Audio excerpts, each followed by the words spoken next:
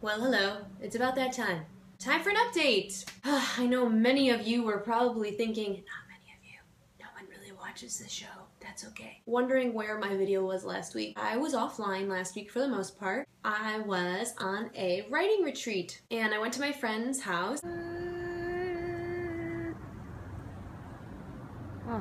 And I just wrote for 4 hours a day. And that was a huge accomplishment because when I'm in here, I get so distracted.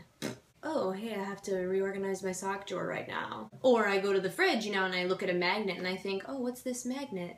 Budapest. When was my trip to Budapest?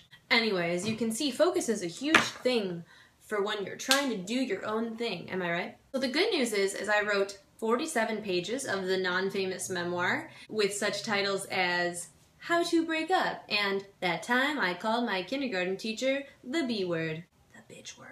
I had to reflect on my life. My entire life is a story, which you can go places with that. You know, the good times, the bad times, and that's why I think it's so empowering to write your own story. Until you try and articulate your own wisdom that you have learned in your life, then you don't really even realize how much you've learned. I was sort of blowing my mind every day, just going, oh, I totally learned that. And I'm so excited about creating these questions and prompts for other people to write their own memoir around the things that unite us all as human beings. I'm trying a different format today. As you can see, it's a different angle, you know?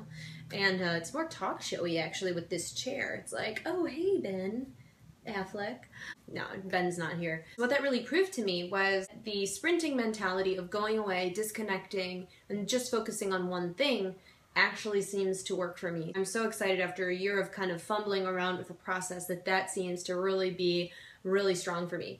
Something magical happened last week. I asked a friend of mine if she knew any producers and she referred me to this man, Deegan. Here we are. Oh my goodness, this is great. We're here to record. Yes.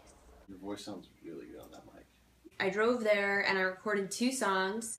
Nailed it! They're love songs, just in time for the February love time. That's why I'm wearing red. No, that's a coincidence. I go to the studio and I almost cried. You make me feel so safe. Because I finally feel like the missing piece has come into my life where I have a producer who creates the music, I have my voice, and then to have somebody who knows how to actually mix it all together is a craft in itself. And really what you need to do is, just like anything, find the people who are best at every single part of the process. I feel like after a year, all of this other stuff is opened up in terms of actually being able to create music that hopefully sounds at a quality that you could hear on a Spotify or a Soundcloud, and just starting to explore my voice in that setting. You would know.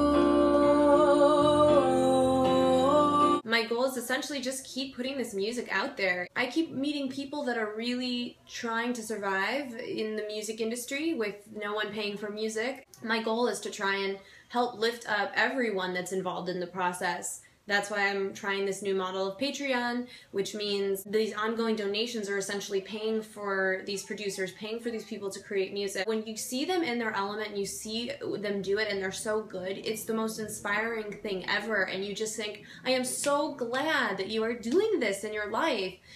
And then they open up to me and say, yeah, it's very hard though. I'm trying to raise a child on my own. So I get so excited and passionate about that. I'm feeling super inspired this week.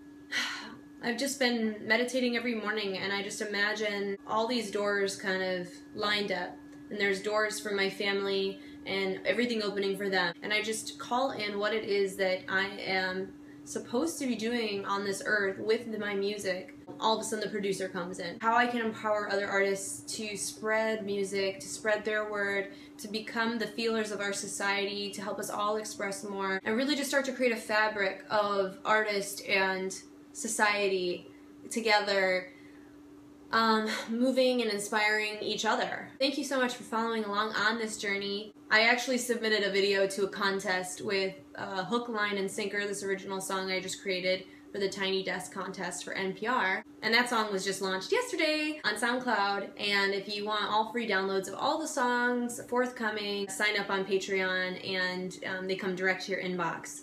Blech. And I hope that everybody just feels the love, not just this month, but every day is Valentine's Day. I love you. Thank you so much. And I love the times you make me feel so safe. Oh, you're all I've ever wanted. It makes me a little afraid. Okay, a lot I'm afraid. Hook, line, and sinker. I'm the heart and you're the thinker. Together, me and you. Imagine all the things that we could do. Oh, tell me you